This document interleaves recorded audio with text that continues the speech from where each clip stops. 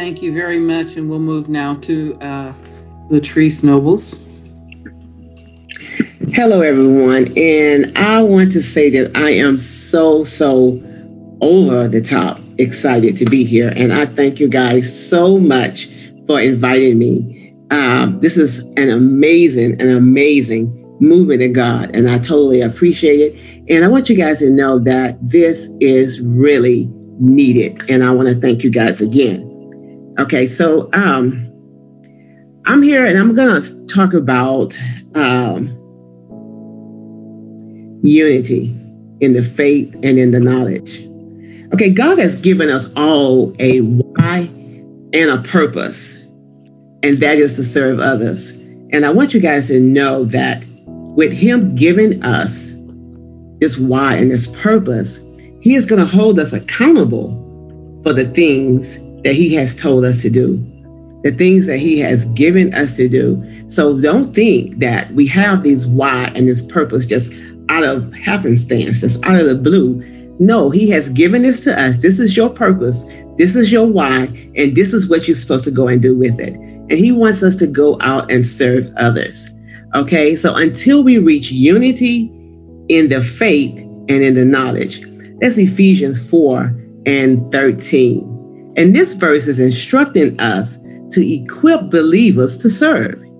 The Bible talks about, the Bible tells us that God is going to remember our servings and He's going to reward us at the end. And this is something that we need to look forward to. We have to serve others. And when we serve others, we have to do it as unto the Lord. Everything that we do, guys, we have to do it as unto the Lord. A lot of times, we drag into things and you're like, oh, Lord, I have to go and do this. I have to go and do this. But we need to stand in peak state and do everything as unto the Lord. And when we go out and when we serve, we need to do it with the strength that God has provided us through Jesus Christ. All right, guys. And also, God wants us to wake up every morning and step into our purpose.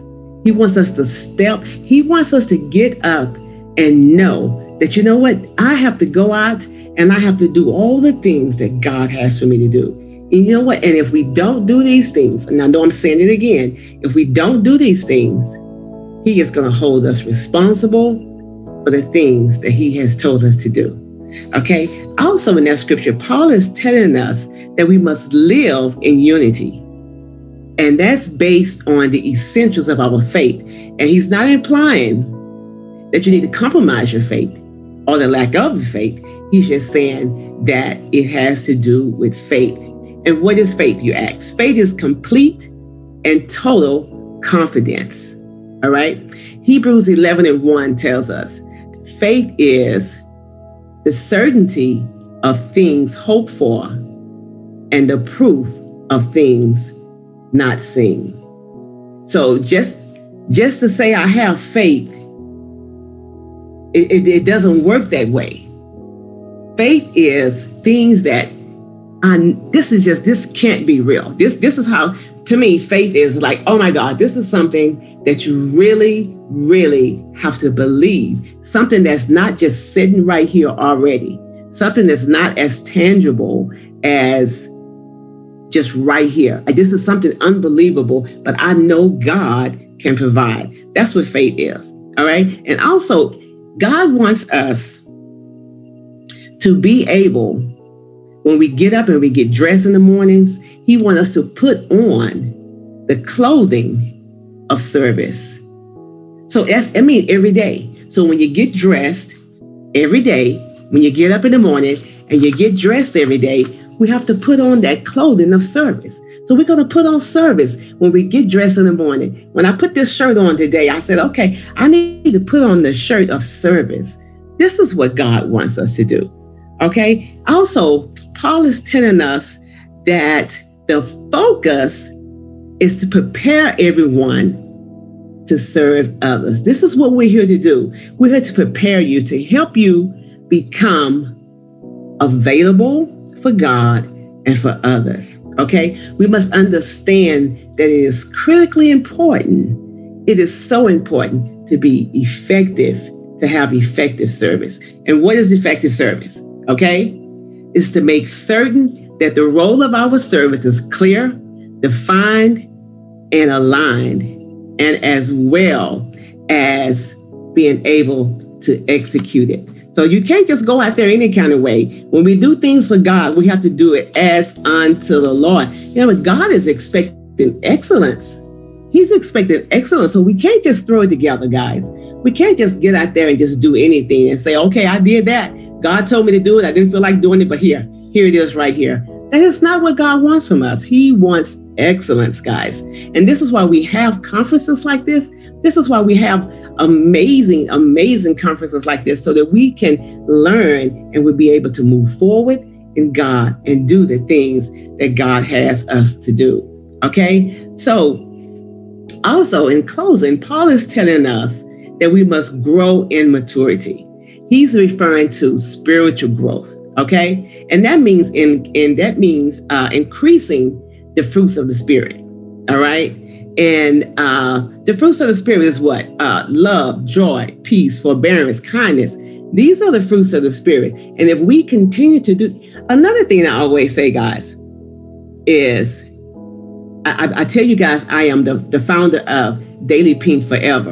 And with that is that you're going to learn, we're going to teach you how, if you learn to love yourself, this is it.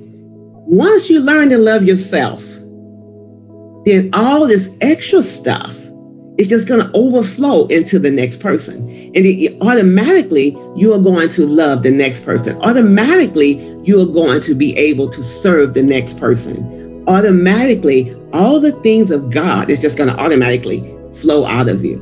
Okay, guys? So we must remember that the end result, the end goal is for us to be full of God. And once we're full of God, all of the other things that He wants us to do is just going to automatically overflow into the service of God. Thank you.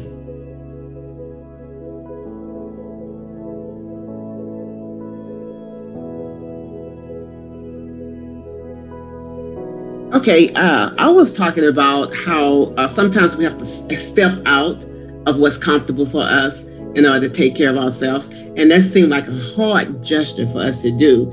But we have to decide that we are not going to die here.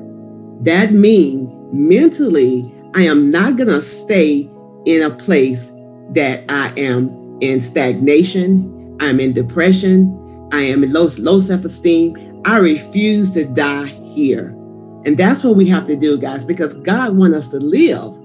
That's what He wants us to do. And you know what? We have to remember that resuscitation brings life. And that is what we need to do for ourselves. So we have to take time out for ourselves so that resuscitation can begin. All right, guys?